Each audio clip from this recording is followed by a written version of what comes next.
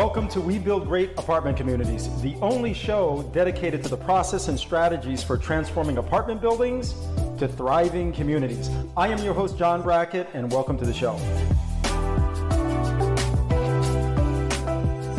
All right, folks, welcome to another great episode of We Build Great Apartment Communities, the only place where you come to learn how to take apartment buildings and turn them into amazing communities. I have here a repeat guest by popular demand, Lane Kawaoka. So how you doing, buddy? Good. It's been a while. Hey, thanks for having me.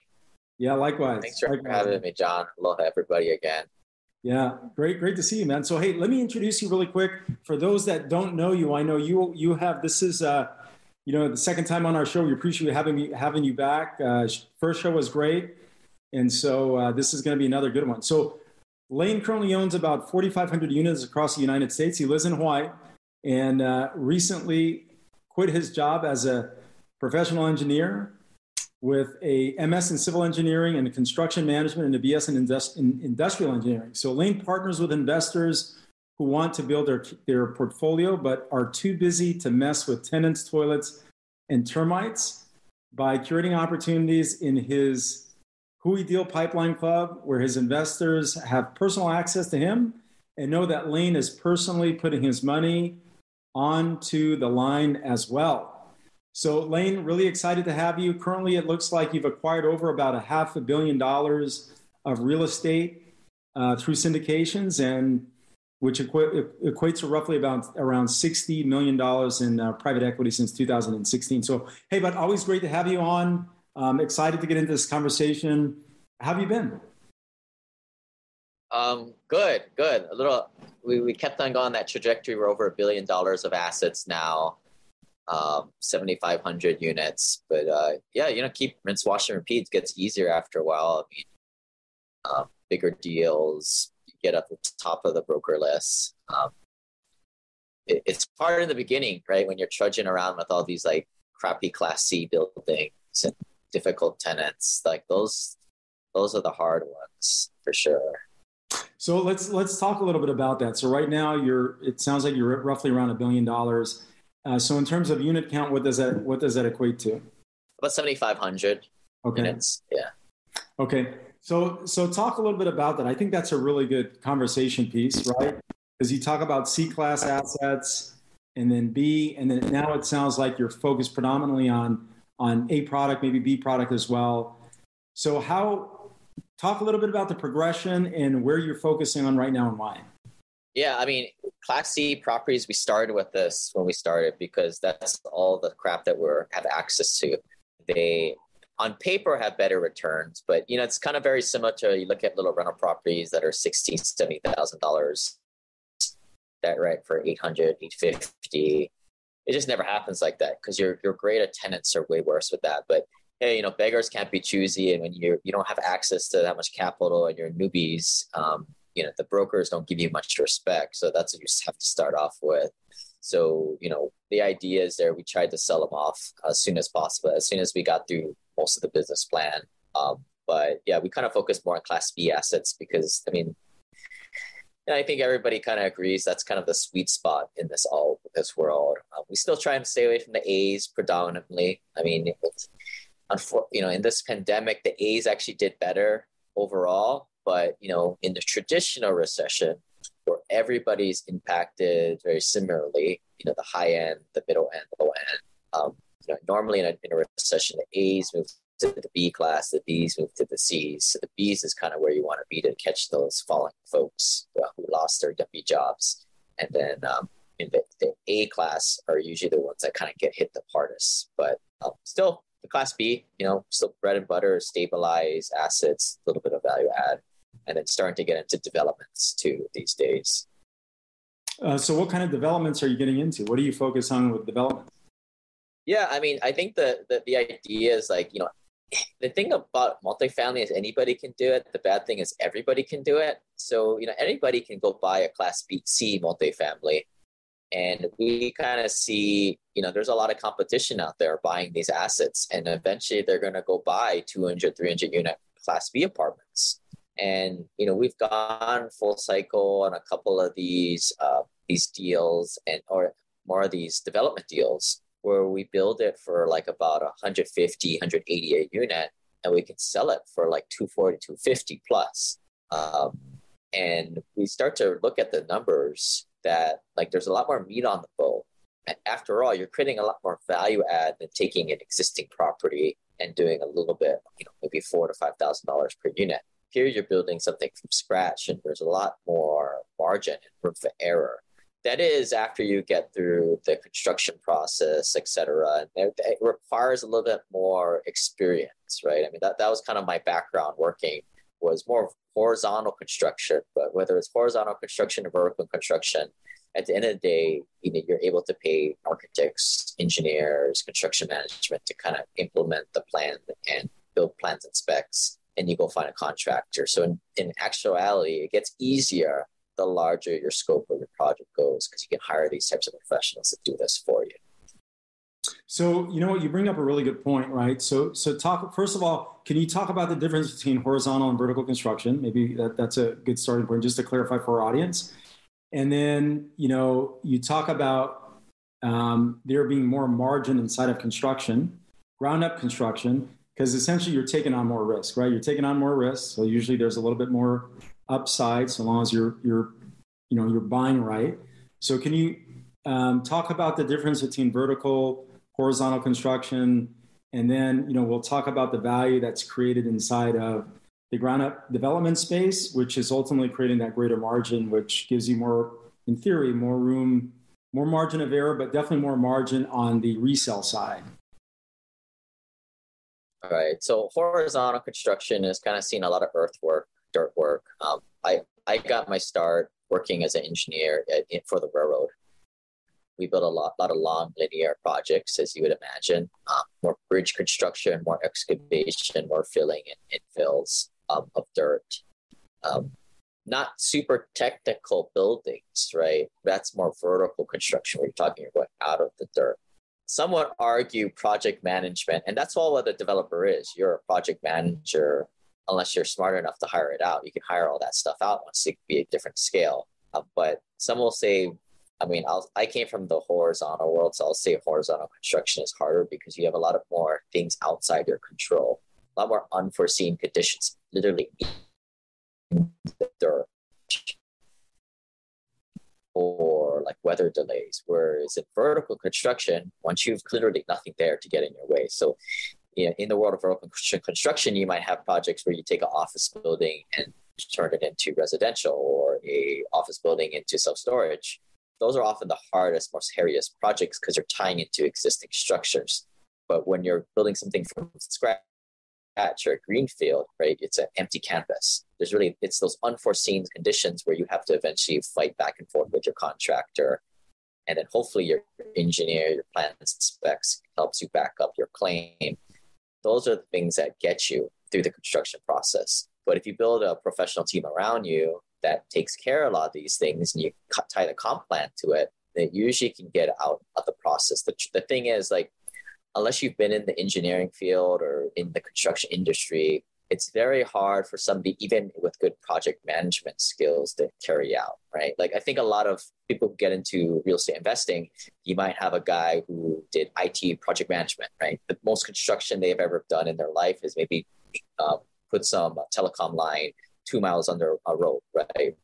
Still kind of in the construction world, but at the end of the day, it's all just project management, whether you're building a computer game or whatnot. It's just hiring the managers, the professionals to carry out the tasks for you, and being able to kind of vet those people and keep them accountable and manage to the project timelines and schedules. And that's what real estate is on a certain level when you're buying over existing properties. But when you get into the construction, the development stage, you really have to have some background in some types of construction, or be able to hire those type of people out. For a lot of people, they don't realize, but you hire an engineer that makes $120, $150 a year, and you give them maybe 10-20% upside on top of that. That's more than adequate to run a lot of these types of projects, right? And that's the crazy thing. A lot of these very highly qualified engineers, but quite frankly, were like 10 times the better engineer that I were. They're very, very good at what they do, but they're kind of underpaid. The missing component is pulling the deal together, getting the equity, getting the bank financing, getting the land, the deal finding. If you can mix with all those other things, your potential upside is limitless. But that's where you can kind of go into a deal, build it for 120, get the loan, the construction loan, and go sell it for double what you built it for. And you create that value a lot quicker. Instead of a deal taking maybe 3 to 5 years, you're building the thing in a year or two. Assuming, knock on wood, that you have permits, right? And that's, again, where you hire a lot of that stuff out. Yeah, so let's talk about that a little bit, because I think you bring up some great points, right, about having, really understanding the construction process, because one of the things that I think one of the big differentiators between someone that's doing a traditional rehab, and they can have a lot of years experience rehabbing property, versus someone who has experience doing ground up construction, is understanding the trades really well, right, and the sequence of construction, because it makes a really, really big difference. I would argue totally against that, right? Like with the smaller properties, if you're really having a little house, yeah, you have to know all the trades. I don't know jack about the trades. I don't care. I'm a professional. I hire professionals who know how to do this for me. And when I'm doing like a total high rise, if I were to do one, I'd be hiring the professionals who've done it in the past. So from my perspective, I'm a project manager. I don't need to know jack about this thing, right? Like if somebody was a project manager creating some kind of business software, they're not a computer programmer. They don't know jack about the trade, but they just need to know enough to build their contract to be able to get the deliverable, right? And this kind of gets into the realm of like, at some point, you're not going to know anything about actually what's going on in the black box, but you need to know and hire for the black box. And you can't do this unless you have a large enough project scope, right?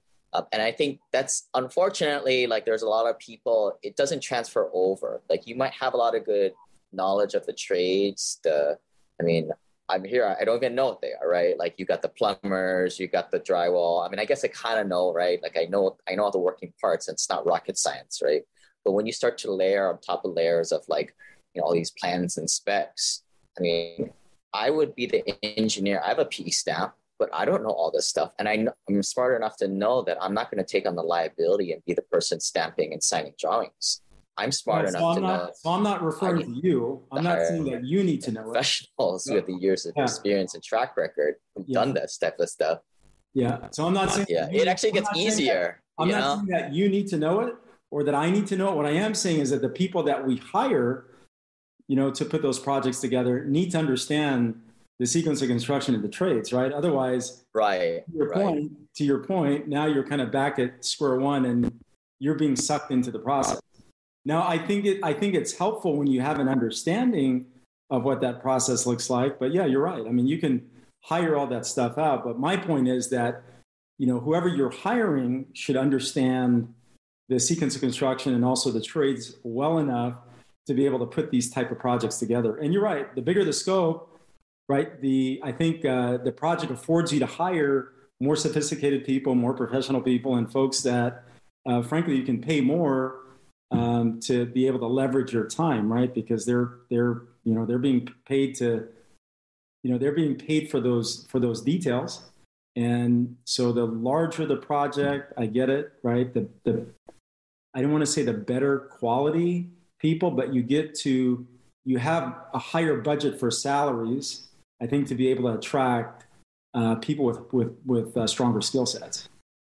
Yeah, and after a while, you're not hiring people for their expertise entirely, but you're also hiring them for their liability, right? Like, I mean, there were times when I had to, because we didn't have budget, I had to build a culvert or design it. I don't know how to do it, but I can go on YouTube, and it's not on YouTube, but I can go on and get the drawings and get the different formulas to do it. But we hire a professional to do it so you can stamp and sign that thing and take the liability over it. And then when we get to construction, when an unforeseen condition comes up, we can fight tooth and nail with the contractor to say, no, this is what the plans and specs says the engineer, and the engineer defends that claim for us. And that's essentially all that, construction is. the contractor is going to sign up for a job, but ultimately when you get into it, you're going to have to fight with that contractor. And there's a lot of negotiation and gamesmanship into fighting these unforeseen conditions claims. And, I think that's where you hire the construction management firm to kind of help you to defend that. And that's where a lot of, there's a lot of different ways you can tie that comp plan to it, whether it's, certain days before schedule or total budget, they take a certain cut of the delta. There's different ways you can kind of protect yourself as an owner, but definitely sits, I think people see these big high rises, and I thought at one time too that they're a lot more difficult, and it's like, I can't do that. But if you can get to that larger scale, right? If you can start to do $50, $100 million projects, you can pull together $10, $20 million, and especially bring in a pref equity investor alongside an institutional investor to help you bring in a good chunk of the equity to get you from that 10, 15, $20 million up to $30 million equity capital raise. Now you're cooking with fire. Now you can get onto that bigger scale and hire these professionals to execute that project for you. So at what point did you start recognizing the advantage of that type of scale? When did it all click? I kind of just got into it, and we started to go in with contractor, brought on the architect.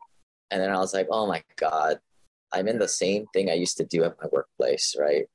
But luckily it was like so much easier, because when I used to work for the government, or even with private companies, you have to go through all this like BS, like selection process. You have to put out a RFP, and you have to like write stupid letters so that you don't get sued because of some disqualification claim, especially with the government too, because everything has to be fair and documented, That's funny, yeah. Here's a little trick for everybody.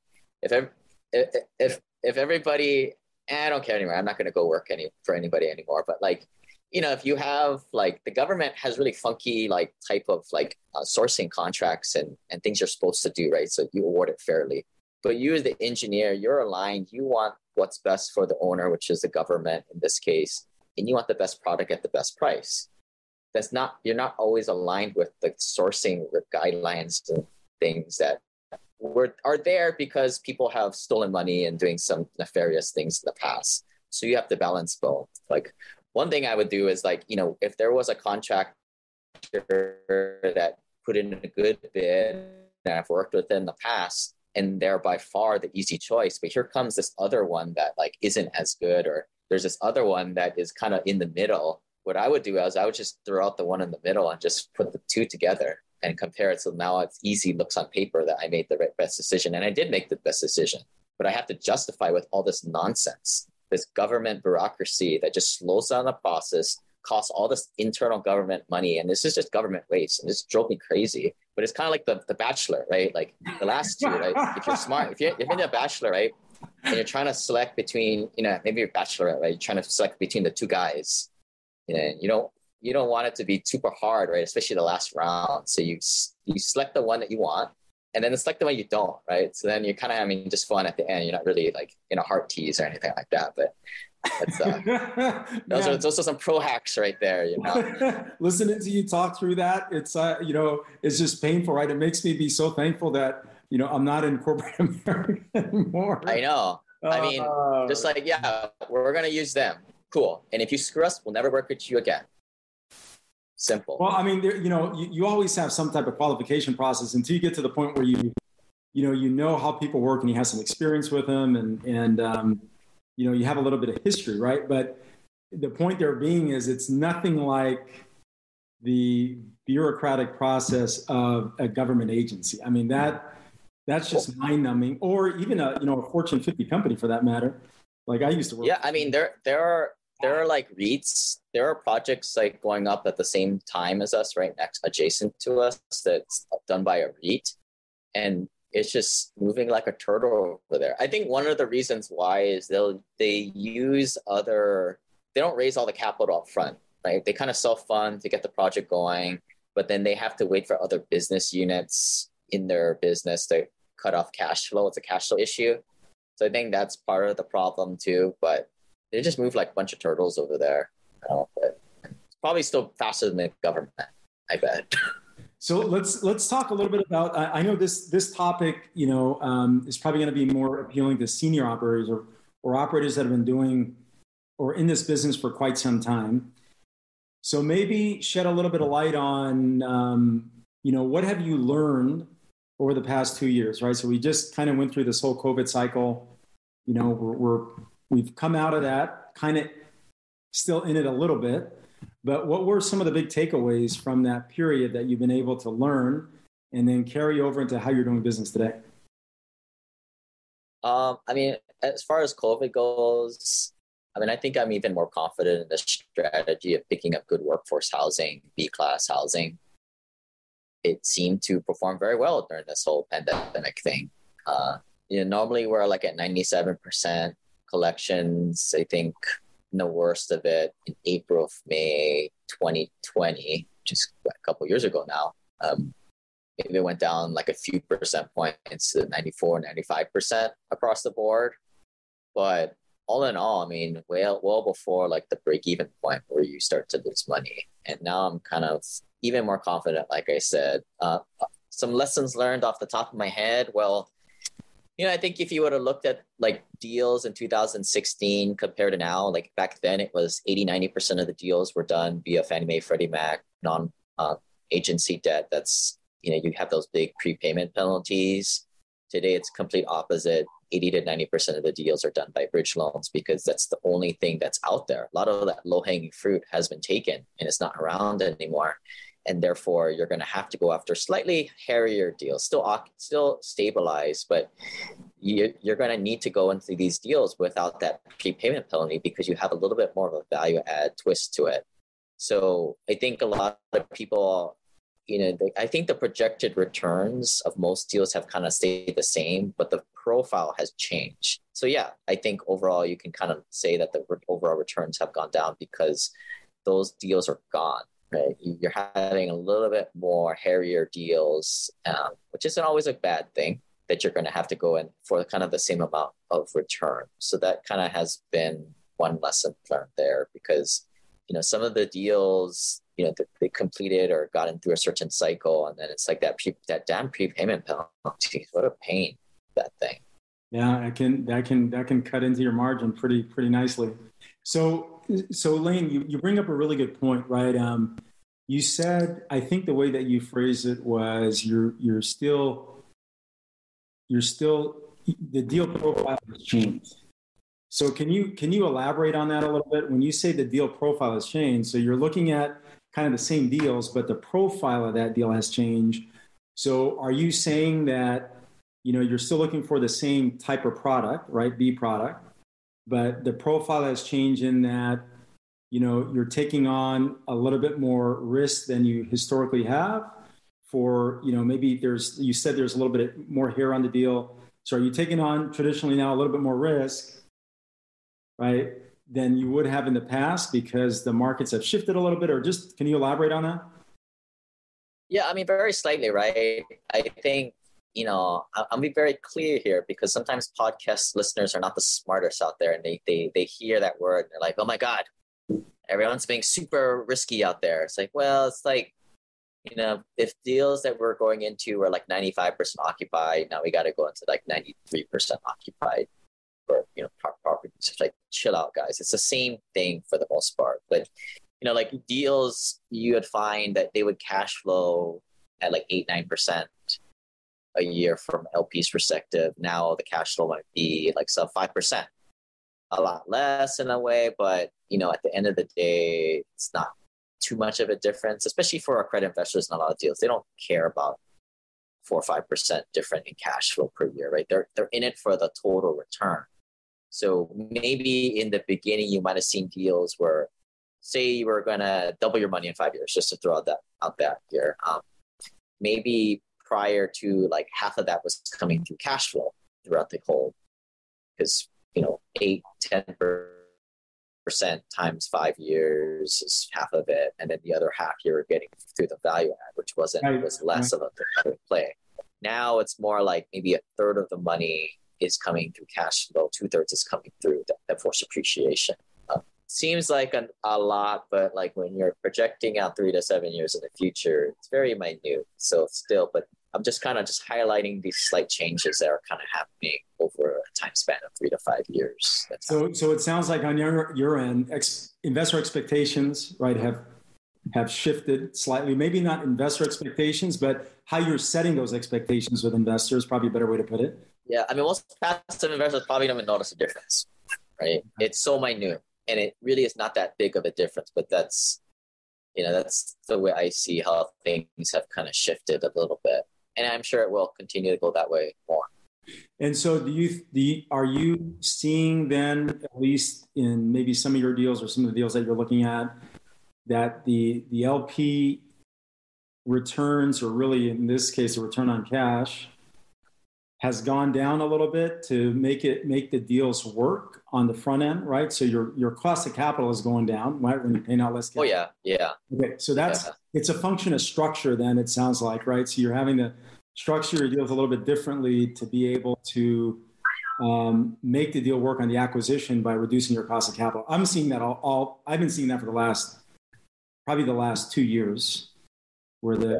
And from an LP's perspective, like the unsophisticated ones will be like, well, it's getting too low, right? It's like, well, what else are you going to do that's better? Because the conditions have changed. Inflation is supposedly 7%. Some say it's 15%. It's like, well, the pressure to do nothing is even stronger now, even at like a tenth of a less returns. Meaning the pressure to do something. The pressure to do something, stronger now. Yeah. I mean, just look at you just Google multifamily cap rates, right? And you just look at that trend line. It's going down, and that just means less returns for you. But it is what it is. It's always relative, right? Like, what do you want it to be? Super high, because that's in a point where the economy is crap and rents aren't going up. Like, you're still gonna not invest in that. We're just talking to the people who always never do anything, right? They're always looking for an excuse not to do anything. The people who are already investing, they don't really buy into all this minutia. They're always just looking for good, solid deals. That makes sense. So you brought up something that I think is really interesting. So you talk about declining cap rates, right? Market tightening up, inflation also, in this case, I think growing a little bit more. It has been for the last 2 years, rather. But I think that's one of the reasons why you see the shift into development projects, because when we make investments, we're taking on more risk, right, for that greater margin. And so, I'm seeing that, we're doing the same thing. We started that shift about 2 years ago, maybe about 2.5 years ago. But I like it because in some cases, right, these projects will take 2 years, a year to go through the planning process, a year to build out, and another 6 months to lease up the project, but you get rewarded very well for taking on all that risk and for that added time relative to what else is out there, even with Class B product. So has that influenced your decision to get into development, especially with your investor base? Well, it's not the bread and butter, right? Like the bread and butter, I'll use this analogy, right? Like I tell my folks, okay, there's different flavors of ice cream. Before, we would just do the vanilla stuff. I love your analogy. Right? Soft serve, right? Like you got your vanilla ice cream and it's stabilized. You're doing a little value add. It takes a while though, right? But you're getting some pretty damn good returns, I think. It's ice cream. It's backed by real estate, right? In case of a recession, it's cash flowing. Now we're kind of looking at some of these swirl deals where instead of 95% occupied, it might be 90, or we know we're not going to cash flow for a couple of years. We'll be out a little quicker, maybe a year or two with the same or higher returns. Or might go into chocolate deals, right? Like these are the developments, right? You're not going to cash flow for 2 years. No, there's no pref because there's nothing there. Why would you put a pref on a development deal? That's silly, I think, unless you have to sell the deal because you don't have investors. You need to sell it to institutional players and put a pref on there. But, that's it. It's not like you have to decide, do I do vanilla? Do I do swirl? Do I do chocolate? you have to figure out what your own asset allocation is. Like, I still think for new investors, load up on the vanilla first, right? That's your base, that's your cash flow. And then once your net worth rises $2, $3, $4, $5 million plus, then you get more ballsy and go after the swirl and chocolate a little bit more. The swirls and chocolate aren't as plentiful as vanilla too, right? Because an investor, I was writing this out, all this out, and like, doing emojis. I didn't use the poop emoji for the chocolate. I used the chocolate one, but somebody is like, I would like a chocolate in Texas. Well, dude, that's not going to happen, man. That ain't happening. You can't find like an infill lot in Houston, right? It's just not going to happen. Like, I know that's what you want, but that's not what is available out there. You have to build your portfolio with what is coming or what's out there plentiful, and you have to diversify over dozens of deals.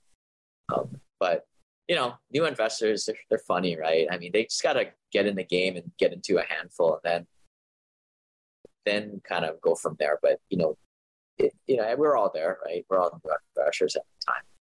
So what is on the horizon for you? And then we'll start wrapping this up. We're approaching the end of the show. What is on the horizon for you and your group? I think, like, because basically now, like in the past, we're kind of just looking for this one little, like, our strike zone was just the vanilla, right? Stabilized assets, value, small value add, minimal value add, this is gonna pig, very like $5 to $6 grand per unit to bump the rents up a couple $100, right? That was our jam, right? Call it the inside pitch, yank it to left field.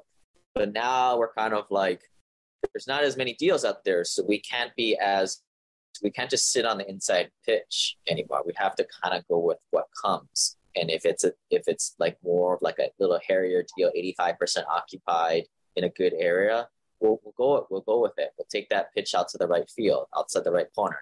If it's a development deal, and the development, what triggers that is buying the land at a good amount. Anything higher than 100,000 acres is going to be too much. There's a certain threshold where it kind of actually makes sense. It's not just gouging it, even if you're in a prime location. But like, that's very rare, right? That's why I said, like, finding chocolate deals in Texas or whatever, it ain't going to happen. So you can dream all you want, it ain't going to happen. And in the meantime, you passive investors, you have to deploy your capital. I've had investors be like, they've come to Hawaii and they say, well, I'm not to financial freedom yet. I'm in 12 deals. I'm like, well, dude, you're investing the minimum every single one of these things, and you only deployed like $500,000. This isn't magic, right? And that's why it's good, because it is not a get rich quick thing. It's not like an asymmetric risk type of thing. There's only a certain amount like upside that you get in these types of deals, but that's why you do it, because it's backed by a hard asset. It's all ice cream, right? At the end of the day, the times go bad, it still holds on to its value, but you have to deploy capital. So like what we do with a lot of people is we look through their portfolio, like home equity, IRAs. Typically, the retirement accounts don't make any sense most for people, especially if they're under $340,000 AGI married filed jointly, or they have if they have less than $500,000 in their IRA account. I just say get rid of it. That's kind of my snap judgment. Every situation is different, but they have to get that stuff from like the marketable securities, the retail crap, and get it into halfway decent stuff. And that's ultimately like you're trying to get all your money working for you so you don't have to work as hard. Yeah. No, I like that, man. I like that. Well, hey, but it's always a pleasure to have you on. And I think this has been a great conversation, because this one has been more focused on construction. Very rarely do we get into that type of conversation, especially larger projects in a cycle like we just have come out of. And man, I really appreciate you sharing some of the insights that you have. I think the information was great. So I'm going to ask you a question, since I've been asking questions for the last 30 minutes. What question do you have for me, Lane, that you think can add some value to your listener base as well as ours? What is the number one most annoying question investors ask you? Well, yesterday I was on a call with, and I offered this out to a very good client of mine. Not the chocolate Texas guy? No, not the Texas guy. But here's something really interesting, okay? And after I got off the call, I kind of shook my head. but I offered this out to a client of mine, also a really good friend that's been working with me for, gosh, I want to say 7-8 years now. So I offered to be on a call with his CPA, who's doing some financial planning, some estate planning, so that I can talk through some of our holdings. And we had a CFP on the call, and I was more shocked about the questions that they were asking me, especially since I already provided them all the information that they were asking for a month in advance. And I was just a little bit shocked, man. But what that call taught me was that, oftentimes when you're in a space and, you're hiring people to look out for your best interest, they're oftentimes, the advice that's being given to you is driven by what they're getting paid on, right? And to me, it was a little bit. Yeah, they don't want to lose that client, man. Yeah, it was really obvious. It was really, really obvious. And I think it's unfortunate, man. The securities world, and just think about that, right? What a marketing term, security. I mean, marketable security. Keyword marketable security. I mean, that's all marketing, man. That's all marketing. But even when you just think about that space, right? I think sometimes people in that world, man, especially with these designations behind them, you can live so much in retail sales of that product that you actually forget about planning. And I think or you start to believe the BS. You start to believe the BS. That's all they know. I mean, that's all they know. That's all you know. And man, I was just really shocked. I was completely shocked, I think one of the questions that I get asked a lot, and it was even in this, is people are always, financial advisors always want to know, when do you intend on selling, right? So a lot of their questions are driven around, when do you intend on selling? And of course, the motivating factor for that is so that we can figure out how to deploy that money, right? Let me start selling this line on diversifying, this equity or this cash now into other holdings such as marketable securities. So the funny thing but that's the one knock against this, right? That's why they go after like real estate is not liquidable, right? It's not as marketable. And that's why they go after it. Yeah. But here's what I always ask them, and I've been in a lot of these conversations, and I find them really interesting, man. One got pretty heated, but I always ask them. I go, once this sells, and now you take $1 million, you have $1 million liquid cash. That the client's going to have to pay tax on some of that. What do you intend on deploying that capital into, right? Where do you intend on placing that money?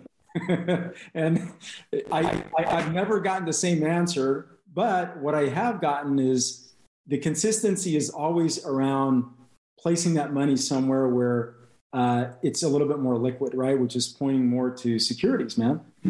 But I always ask, I go, okay, well,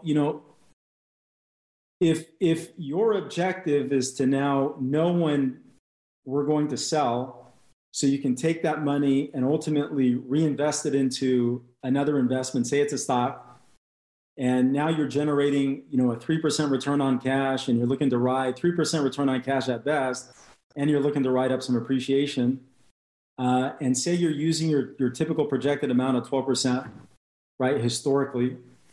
I said, well, if that's the case and we're doing double that now, even if we hold the asset for another 10 years and you start selling the fact that your yield goes down or your return goes down as you hold the asset, right, longer out into the horizon, I said, well, my question is always, well, why should we sell?